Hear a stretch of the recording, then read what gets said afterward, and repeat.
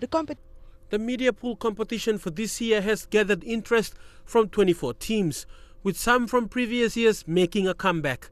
Newly elected chairman Kepson Pundu said a major naming rights sponsor will be announced in the coming weeks.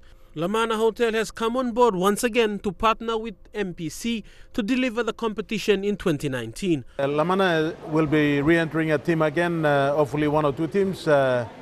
They are the host, and we expect at least 2 teams from them, Lamana and Famagusta. And the other teams, the original journals team, they indicated to come back, join the comp. And for last year, we had about 20 teams. This year, we're expecting about 24, which will be an increase.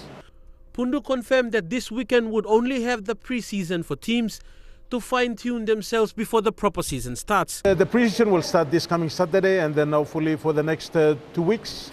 And the season proper, we will start on the 22nd of June 2019.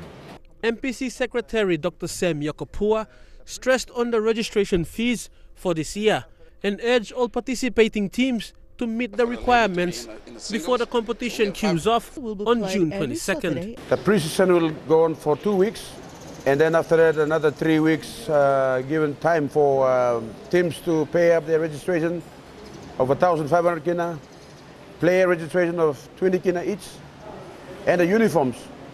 So when we start season proper, we'll be given another 3 weeks. And so we're looking at good competition this year. Mr. Pundu also paid tribute to outgoing chairman Tony Sipa, who was at the helm of MPC for the past 3 years. Freli Sukina National, Emtv Sports.